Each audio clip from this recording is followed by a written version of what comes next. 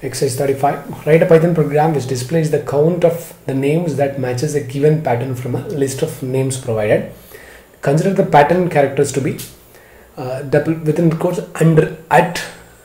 They have left a first character where underscore can be one occurrence of any character. It could be A, it could be B, it could be C, any character. And this is percentage at percentage, where percentage can have 0 or any number of occurrence of a character. If you look at the sample input, you will understand. Look at this HAT. Basically it's a 3-letter word. The first letter could be anything, so they have not mentioned about it. So HAT, CAT, all that works.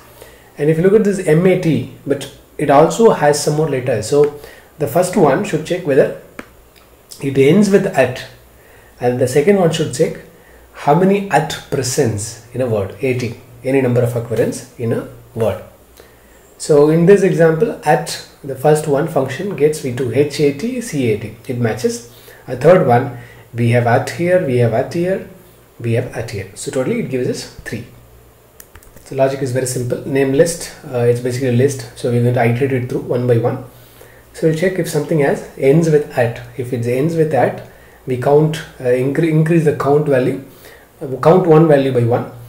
At the same time, we also check whether it has at in it. So we also increase, we count 2 value by 1. One loop, we use it for 2 process. Right? Visualize this. So program flow goes from this HAT, comes down, I in name list, hat. If it ends with at, yes, we know it's ends with at. So count 1 gets increased. Then it has it at, yes, it also has at. So what happens? Count 2 also increase. Both are different. If this one ends with at, it also has at, yes. Both gets increased. Then third one, rabbit, it does not have any such. Then last one, matter. Matter does not end with at, it actually ends with ER. So count 1 does not increase, but it has at, AT, it has at. So count 2 gets increases. Now if you verify this, not all the test cases are passing. So if there is a situation like we have something called this at and dats. So at, in that case, it actually gives us 1. It should not give. Why?